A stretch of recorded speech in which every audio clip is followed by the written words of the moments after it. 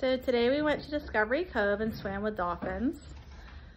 A little over a year ago, Francesca started talking about wanting to swim with dolphins after seeing Dolphin Tale 2, and she loved it.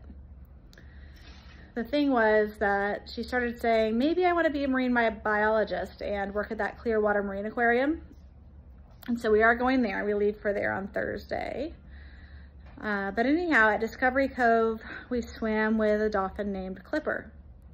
And when we first went down there, she was already kind of swimming around. She swam over to our group, which was a family from upstate New York with strong accents, but sweethearts as well, and us too.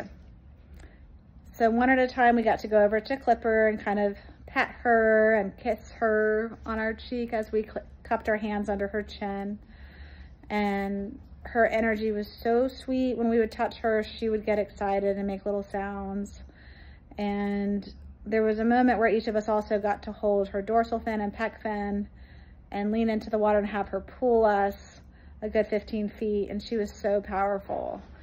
And I could feel her fin kind of rubbing against my feet.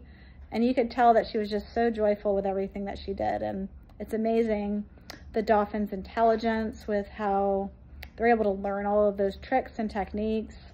The intelligence that they are just naturally born with is amazing.